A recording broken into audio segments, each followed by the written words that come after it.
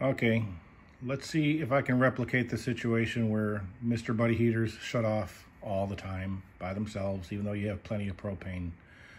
I'm going to turn this on.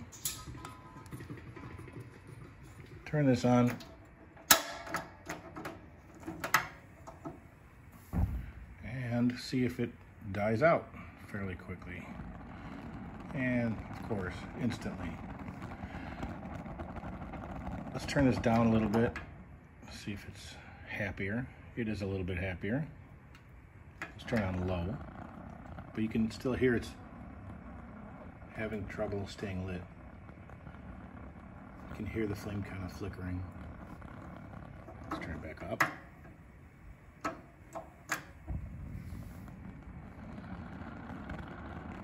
Having trouble already, okay? It's because I turned on the propane too quickly. And the reason why it's doing this is because the regulator inside, there's the regulator here and here. I only have the line hooked up to the right side here. The regulator has a diaphragm in there where if you flood the line too quickly, the diaphragm trips the off switch on there. I'm going to turn this off. Turn off the propane. Let me purge the line a little bit and try and get some of that gas out of there. Diaphragm might still be tripped in the off position. Okay, so that should be purged. I'm going to turn this off. Okay, now I'm going to slowly let this out.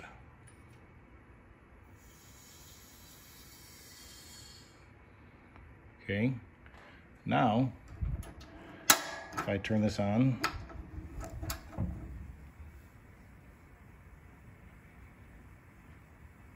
no problems whatsoever.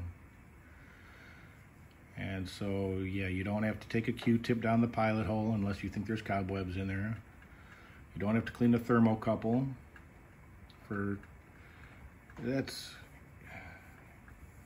kind of a sensitive piece anyway. If you can break those, because there's always a flame on there and it's real brittle, so you got to be careful with those anyway. And my problem though is I tried all those things. I disassembled the unit.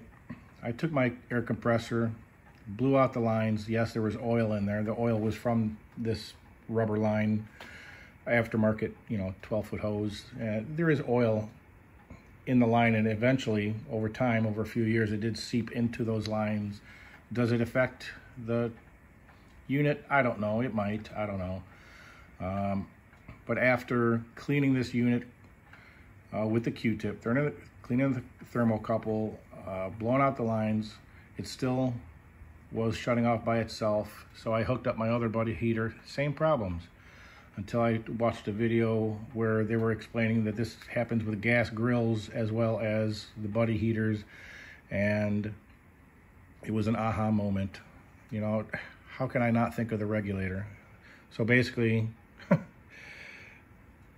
turn this thing on very slowly so you don't startle the regulator, basically. Hopefully this works for you. Let me know in the comments section below if this worked. Hit the thumbs up and share the video, and let other people know that this is an easy fix without even after doing any repairs. So good luck to you. Let me know if it worked.